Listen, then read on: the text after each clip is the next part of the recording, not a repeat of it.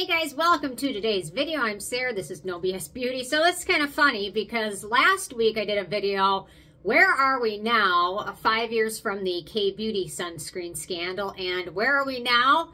We're in the middle of another sunscreen scandal. It never ends. So, which I guess makes sense because there's always new brands coming out and new people and new tests and everything like that. So today, we're going to talk about a little brand called Ultra Violette, which actually has become more and more popular. Now they're selling in the U.S. as well, I believe, along with Naked Sundays and a lot of other Australian brands. So, a organization called Choice, which is a independent consumer advocacy group, I would say, in Australia, tested 20 different sunscreens in a lab, in an accredited lab, I should say that. They tested 20 of them, and 16 of them failed their promises, which is sad because when you look for sunscreen, Australia is a really important source because they have some of the strongest rays I've ever experienced in my life so far. And you think they would know what they're doing with sunscreens. And it's interesting that some of these brands that were caught up in it were not. I didn't see this one coming. So, okay. So, the one that did the worst out of all of these, no doubt, was Ultra Violette. And this comes down to trust your gut. Something was wrong. When they released this product, I'm like, that's a red flag. For a sunscreen brand to be releasing something called sunscreen drops that you mix into a moisturizer, that's a red flag. So let me look at the directions. Mix into or layer on top of your preferred daily SPF.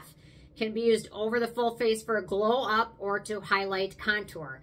So this product is brown. I am pale, very pale, probably from some of my health issues going on, but this product probably would not work well on a lot of people.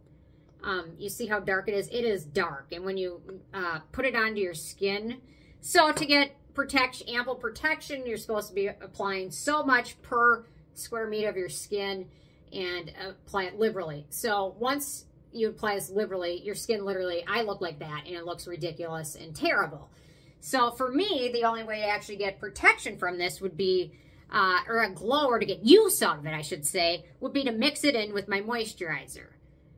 But are you getting SPF 50 that they advertise when you're mixing it with your moisturizer? No, and I don't know. I've seen a couple other brands do this with sunscreens. Drunk Elephant, that's the other one. They say mix in with your Protini or mix in with your Lala cream. Well, you're not getting your sunscreen. When you mix it in, everything changes. You are not a chemist. There are trained chemists that make these, and obviously they don't even know what they're doing sometimes. So I don't trust myself. I don't trust you. I don't trust 90% of the population to actually be able to mix this and come out with a proper SPF. So this was a red flag to me when they released this, and I said this is not a good idea. It's not good to mix your sunscreen. It's not good to layer things. It's not good to mix in with the moisturizer or mix in with the sunscreen. Apply your sunscreen liberally and as the last step in your routine, unless you apply makeup over it, which then does change things. But when they released this, I'm like, and this is a sunscreen brand. These are all different little sunscreens. I own tons of from them. Just different sunscreens that they've made. They make it fun. It's cute. Now they're in the U.S., I believe. But it was their lean screen that was one of these somewhere. Lean screen. Is it this one? That was tested in this. So anyway, so you've got them releasing these different drops, luminizing drops and bronzing drops. Actually, this wasn't the luminizing drops. But anyway, you've got them releasing this to mix in with a sunscreen. So, okay, that's interesting. So they're a sunscreen brand, but they're telling you to mix it in. That doesn't seem smart. So, okay. So there were a few that passed the test. I'm going to mention these first. Cancer Council Kids Sunscreen SPF 50 passed with a reported SPF of 52. That's awesome. La Roche-Posay Wet Skin Sunscreen SPF 50 passed with a reported SPF of 72, which is amazing. So if you want to know which ones to buy, Mecca Cosmetics To Save Body SPF 50 Hydrating Sunscreen passed with a reported SPF of 51. And last but not least, Neutrogena Ultra Sheer Body Lotion SPF passed with the reported 56. So if you want to know which ones to buy, La Roche-Posay sticks out to me, 72. And when we're talking about the Ultra Violette, they came in with a SPF of 5 on a reported SPF 50.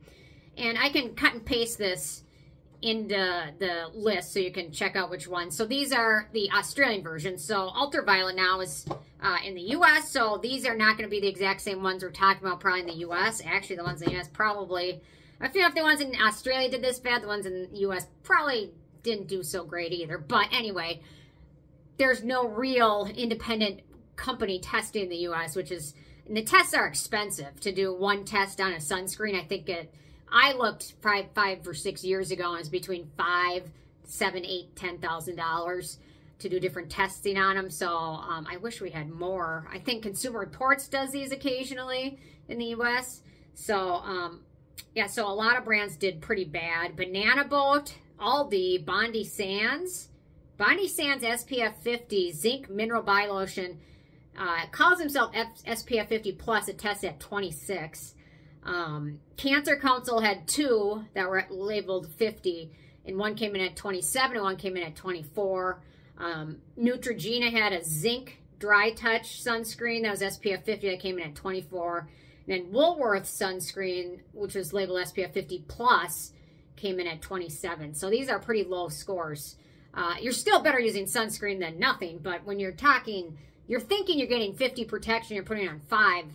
It's almost like, what's the point? There is a point. You're better off having 5 than nothing, but when you think you're getting really strong protection. So the interesting thing about all of this is Ultra Violette's reaction to this. So if you subscribe to my newsletter, I did some little kind of opinion piece about it. But so all these brands are given 3 months notice from what I've read that this report was going to come out. So all these brands had 3 months to prepare for this. And it seems like a lot of brands really have done a good job. Cancer Council, this is a problem. We don't want this. We're going to fix it. You know what I mean? A lot of brands come hat in hand, you know, we're going to fix this. This is not a good thing. Thank you for doing this testing. We're going to fix this. We want to fix this. We don't like this. Ultra Violette's approach was, reminded me of a brand, Keep Cool. Do you guys remember this in the K-Beauty sunscreen scandal, the Keep Cool brand?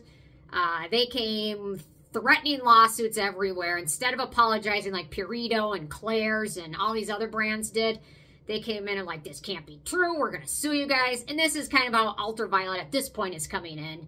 They're like, we don't trust this company, or we don't trust this organization. We're going to sue them. You know, and then they're coming out with all their defenders, which are paid influencers, coming out at people saying how much they still trust the brand and things like this. And they're doing the terrible PR approach. And if history serves them, if history repeats itself, they will end up where Keep Cool is today, which is non-existent. They don't exist. They went under. Nobody wants a brand that's out there threatening to sue everybody for their mistake. So this is kind of what Ultra Violette has done. They have they're blasting their testing methods. They did an 8-minute video defending their brand and ripping on this. In this choice independent lab consumer advocacy group, they don't have nothing to gain from this. They don't take money from companies. They're just a small organization that's been around for about 50 or 60 years, probably 70 years now. And they really have done a lot for independent testing on foods, health, safety, things like this. This is what we need, is more testing, because when companies bring their products to market, generally they turn in reports, and their labs that they pick to have the testing done can do whatever they want. If they're trustworthy or not, I don't know. Maybe some of them are, some of them may not be. But instead of apologizing and saying this is a problem, we're going to fix it, they had 3 months to come up with this. Instead, they've gone and on the negative narration and really blaming this testing, blaming the testing methods, and they use an accredited lab from what I understand. So yeah, so they really are not looking so good right now. at this point, if you're using something from Ultra Violette, even if it's the US formula or anything, I would be cautious. Be cautious with any sunscreen, especially on this list. But the one thing that this continues to point out to me is La Roche-Posay really knows what they're doing with their sunscreen. So, I mean, if it's a hot, sunny day, I'm picking this one every single day of the week. This and Bioderma, they just seem to... And you know what? They haven't been perfect either, but in this test, their one that says SPF 50 plus came in at 72. It's just... Yeah, at this point, just be cautious. And you know what? Honestly, staying in the shade or using an umbrella or clothing or whatever is going to be your best protection. I know in some ways sunscreen is looked at as an anti-aging product, which it is, but it's also a healthcare product. I had a friend that had skin cancer, and we do a whole video on this. Really scary, and people die from it every single day. And yeah, so it's not just to protect your skin from aging, it's to protect your health. So it becomes more important than that. So anyway, kind of curious all of your thoughts on it. Leave your thoughts below. And I'll keep you posted on it, what else happens with it. So drama and egos, that's where it comes down to. So sometimes an apology and being humble works better than being on the attack.